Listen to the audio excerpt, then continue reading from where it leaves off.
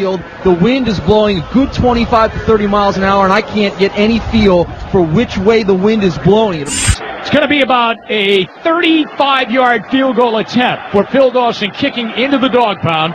Snap is back. They've got it down. Dawson punches the ball end over end. That kick is up, and it is good. He got it. And believe me, that's big. That's an on adventure. This kind of day. 35-yard field goal, and he punched it through. It's about a 48-yard field goal attempt.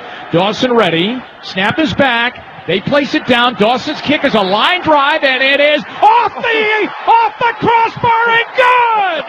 He did it again! The miracle worker, Phil Dawson. And the Browns lead 8-0. This is to advance to the AFC Championship game.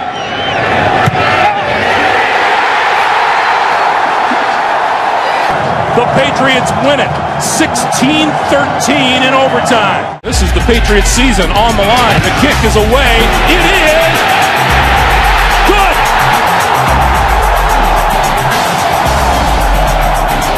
Clearing the yard markers all afternoon.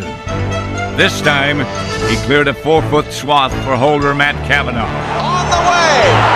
It's good! My first impression was, and my first instinct was, the guy swept snow on Matt Cavanaugh, my holder. 21 career in this building, and I'll tell you what, he's never kicked in worse conditions than this.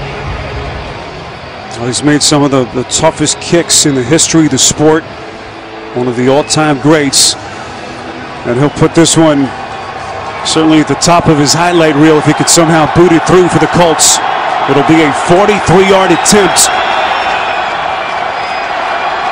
to try to tie this game.